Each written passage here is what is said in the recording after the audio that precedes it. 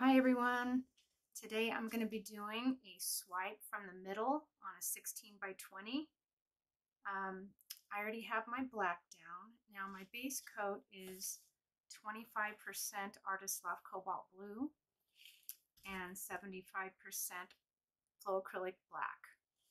So I thinned that with just Floetrol, got it to the consistency, tilted all the excess off. So I already have that down, popped all the bubbles, and the colors I'm using, there's 4 colors. I'm going to be using this beautiful gold, which is the Artist Loft Old Gold and the Folk Art Glam Gold glitter. I mix those two together. I think it's about 50-50. And the next color is Creative Inspiration Payne's Gray with the Winsor & Newton Cerulean Blue, about 50-50 on that. And then I just put a little bit of the Artist Loft Iridescent Medium mixed with in here. Really pretty. I love Payne's Gray. This one is the Artist Loft Red Ochre. And the pearl is the iridescent golden pearl. And I mixed that 50-50 with the pearlescent Creative Inspirations. So those are my 4 colors. The medium I used is 75% Floetrol, about 30%, 75% Floetrol, 15% GAC 800, and 10% of the Deco Art pouring medium. So it's 75, 15 GAC, and 10 Deco Art. So that's mixed with all my colors. The black is just Floetrol. So let's get started. I'm going to put it down this way. I'll go this way with it. Let's get going. Hopefully I have enough paint. I think I'll do a little off-center swipe. Now the gold's going to be my color I'm swiping with, so I want to make sure I get plenty of that on there. Then I think I'll go with the ochre next.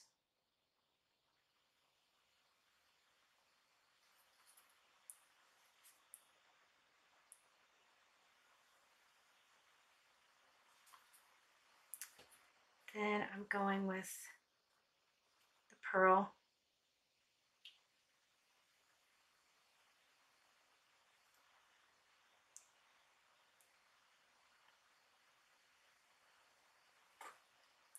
Okay, and the Payne's Gray.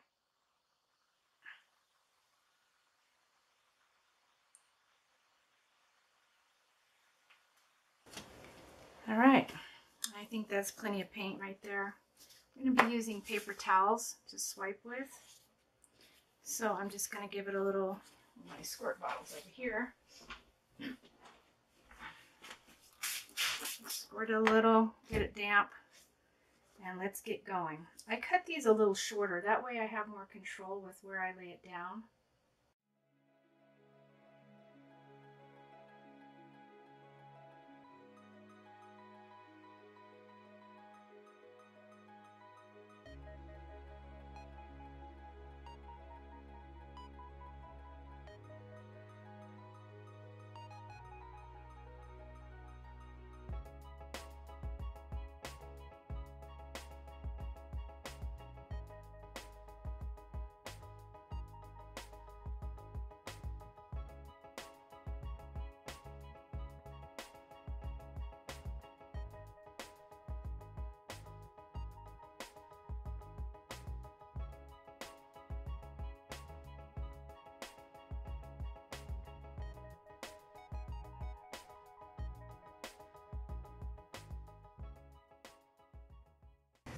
Okay, I'm going to do the heat gun a little bit, just a little bit. See if I can get anything coming up. Get some stuff down here. That's cool.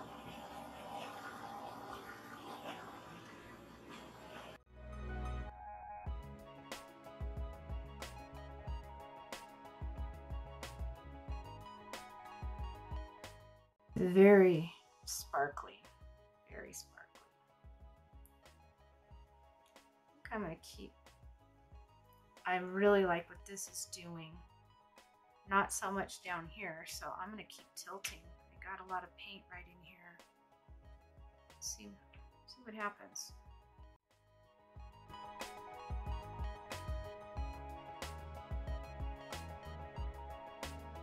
I actually like how it's given the fingers here.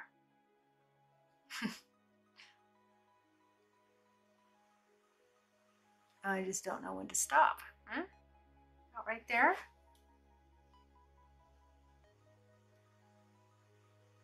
Yeah, maybe just a little bit more.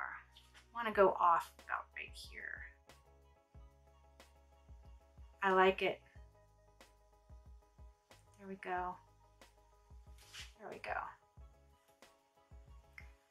I like it.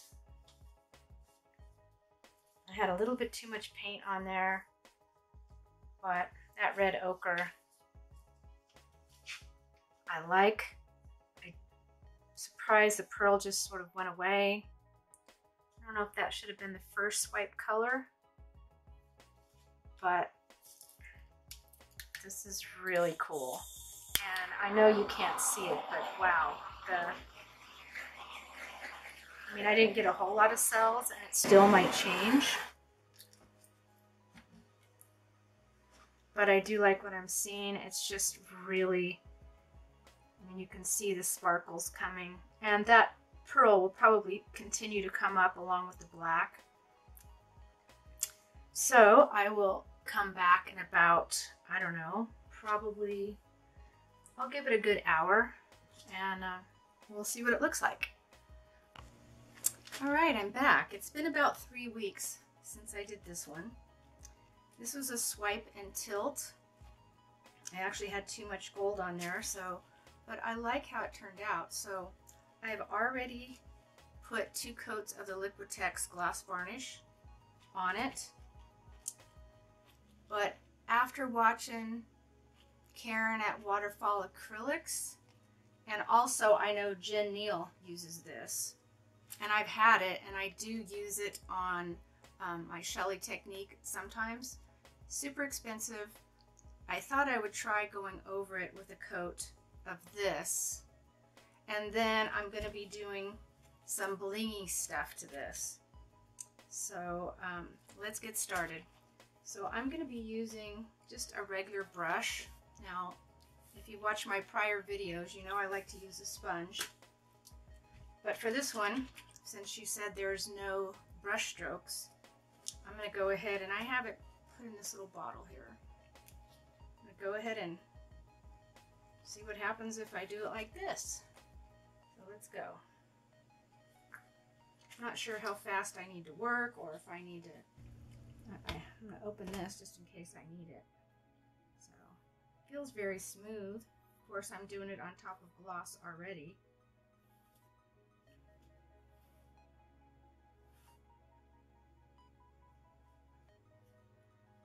It's supposed to be self-leveling. Karen was going crazy over it, so I'm like, I already have that.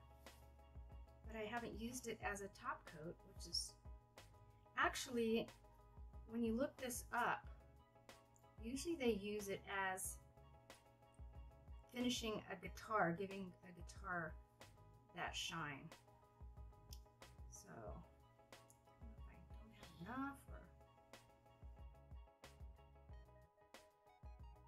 All right, let me take a look and make sure that I didn't miss anything. Looks good. I could put 2 coats on if I need to. I'm just, okay, it looks like, by the way, in here there's some glitter too.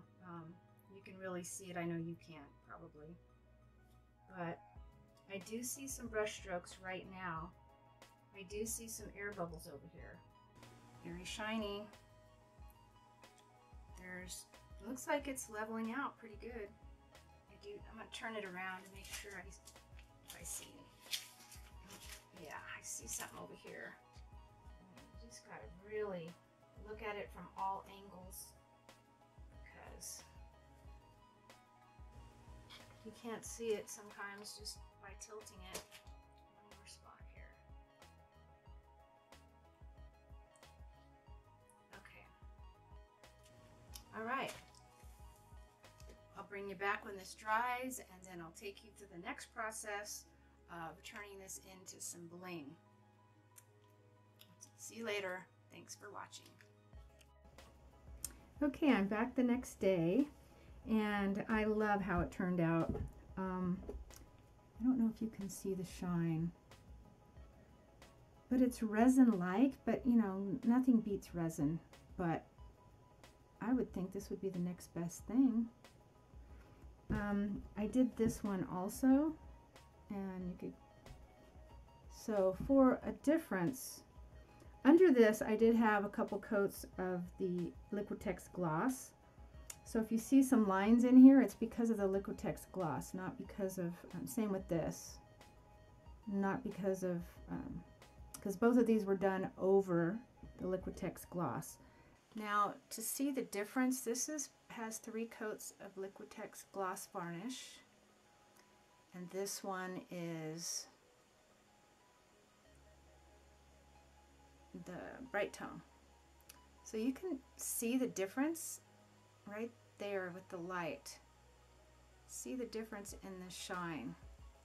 This one is more like a glass finish, and it's very hard, where this one is shiny but not as reflective as this one. That's a good comparison right there. There you go. And this one.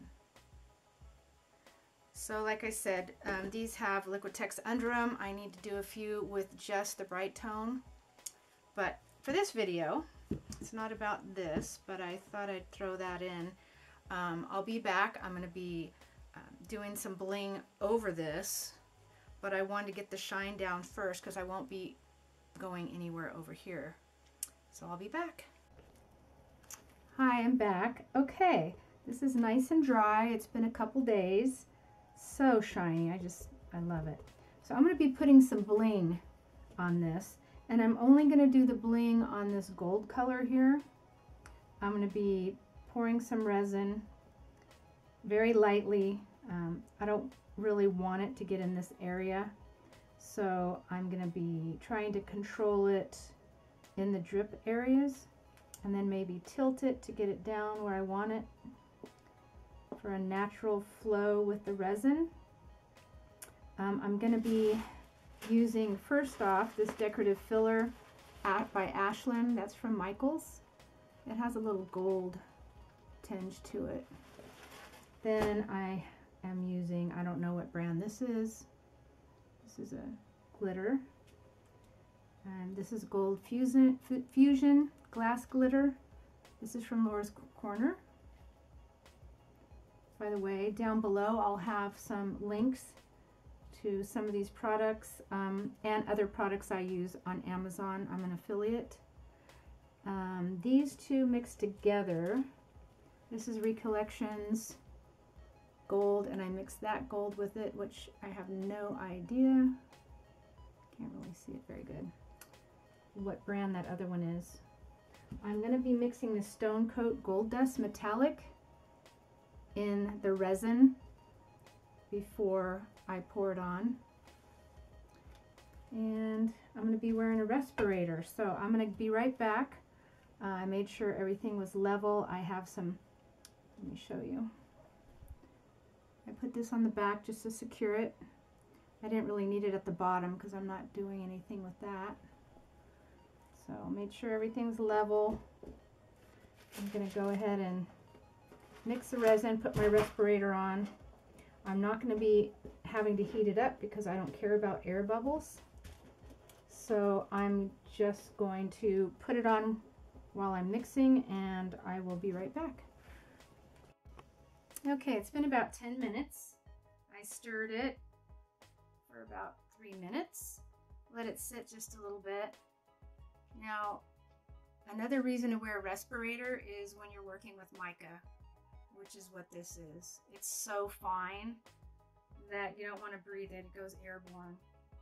I always keep a wet rag around, and that way you're able to wipe up around your work area so it doesn't get on your other pieces. So today I'm going to be using a little foam brush. Get it at the dollar store. This is a silicone. This is made for resin. So when I finish with this, if I have extra, I'll pour it in. I have some coaster molds ready to go. But when I get everything out of here, I like to clean it out with just a napkin and some hand sanitizer and some alcohol. Just wipe it out while it's still wet. I've tried to get it out while it's dry, and it's a hassle. So I like cleaning them when the resin's still wet.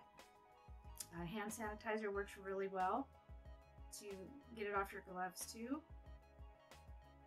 Okay, let's go. Why is it always scary when you're working with resin? I don't know. So I'm gonna try to pour it, but I don't want a whole lot. I don't want it going places I don't want it to go.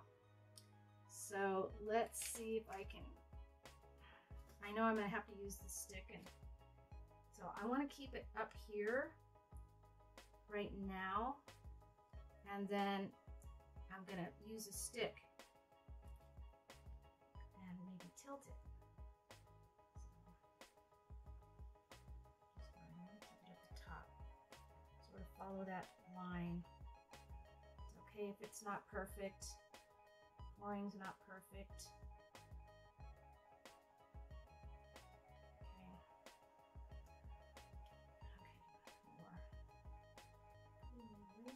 Resin. That's okay. Always have molds or something ready to go. You don't want to waste it. Okay, I think that might be enough. I only need this on there to help attach the glitter and the glass I'm using. So I want to make sure it gets up here, because when I tilt it, I'm not going to be tilting it this way. Be tilting it down, and I'll see when it starts moving if I have enough.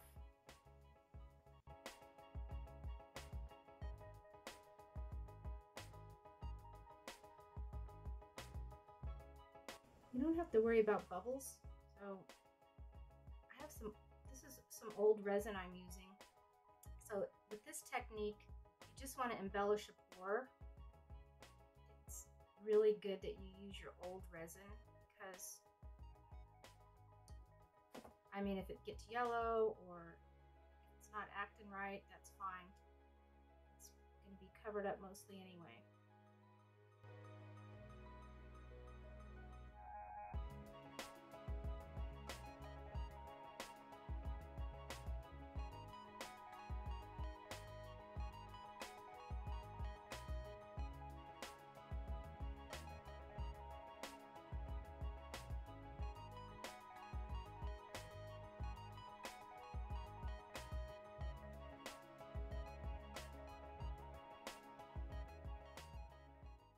Okay, I think that's good. All right, I'm gonna try. I make these little, it's just paper I folded. Allows me to control. Well, I haven't used with the glass, the big glass before. I usually just do it with glitter. But let me give it a try. So you want to put the bigger glass down first. You don't want to, I don't know, this is getting a little hard to do. You want to put the big glass first, and your glitter, you go from big down to little when you're adding it to your pours like this.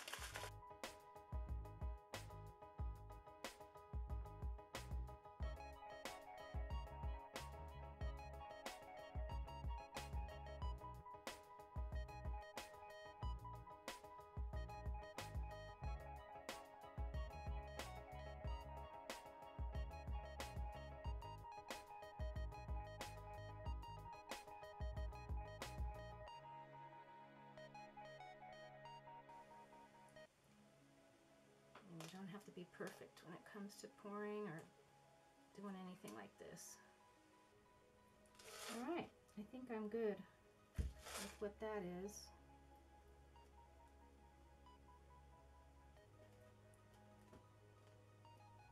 It is very hard to see. This varnish is so shiny. I can't even see where the resin stops. Okay, so now I'm going to be putting this gold from Laura's Corner on next. And I will use the envelope on this one. It's just, I'm going to try to get it on there semi-evenly.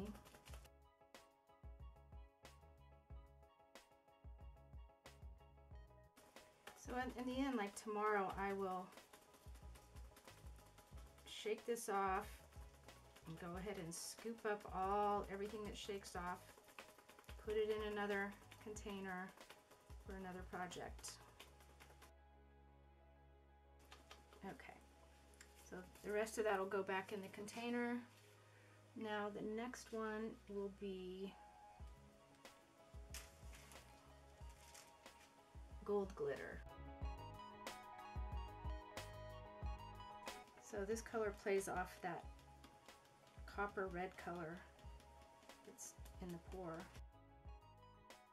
So if you want to do glitter, this is just a good way to control it a little more than using a shaker or something like that. A lot of times if you want, you can glitter a wet pour and do this, and I like to keep the same color glitter on the same color paint of the pour. I just think it looks classier. So I don't put it all over. Okay, I think that's all it needs. So let me bring it down a little bit. I don't know if you can see that. I don't want to move it because I don't want to have to get it level again. I don't want it moving. So what you see is really not, after I shake it, is not what it's going to look like. A lot of this is just going to shake right off. So I'll bring you back in the morning and we'll see what it looks like. Okay, it's the next day, so let's get this glitter and glass off. I'm going to just shake it off here. You can see that.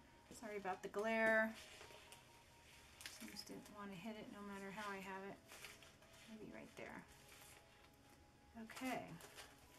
Go ahead and shake it off first and then I'll brush it off.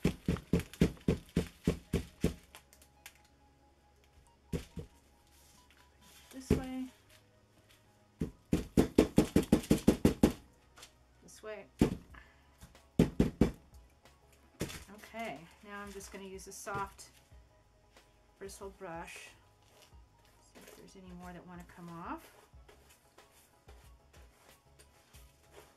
All right, I think that's it. I'm liking it. What do you think? I appreciate a comment. Please comment, like, and subscribe if you enjoyed this video and if you've learned anything.